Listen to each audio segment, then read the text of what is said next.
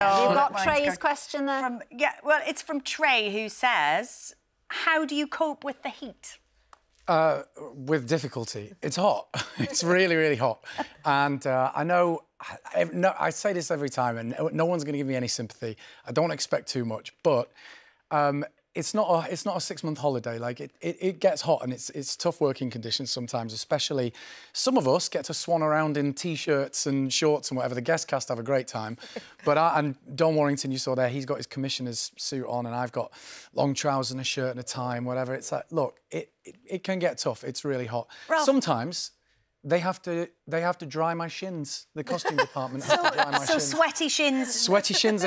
I didn't know I sweated through my shins, but apparently I do. If you get hot enough. Yeah, if I'm wearing dark... I've got sweaty eyelids, if I'm wearing dark costume pants, then we'll go, sorry, we can't use that take, and the costume department has to run in with a hairdryer, because what you want is heat from a hairdryer, and they have to dry my shins because I get sweat marks on. It's very degrading, if anything. I love you. You must be factor 50 after year. I am, yeah. It's very tough. Very tough. But the thing is, you're away, you know, we were just talking, and you said you were away for 6 months at a time. Yeah. You must miss home comfort, however beautiful it is. There's a funny thing. Once you're out there, you very quickly realise what you didn't know you would miss. After you've been there a month or so for the first time, you realise what it is that you need to feel comfortable. Well, it's just silly things like, for me, brown sauce, salad cream, baked beans, like these things that you just don't get out there, or you have to source them, and there becomes this sort of weird, sort of slight barter system. It's like a black market amongst the crew.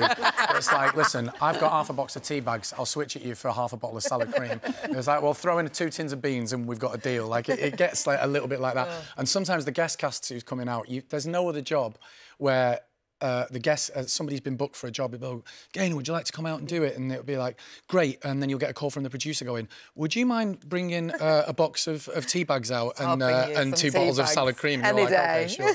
So, yeah, there's a little bit of that goes on. Yeah, nice. Gaynor, what's your essential when you're away filming? What do you always take with? Oh, well, this is a strange one, but I'm a Buddhist, so I've got a little Gohonzon, which is a scroll that I chant to. So that's my little, that will be what I take with me. Oh, that's... Sorry, that wouldn't be any good for you. See, that's a lot more philosophical than we were going to say tea bags.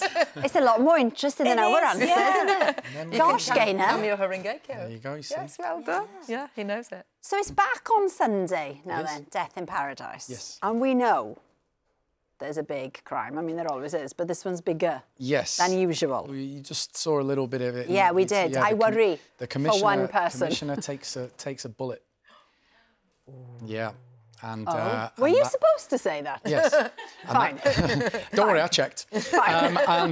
And that's the crime, and it has to get solved, and it's very, very, very personal for.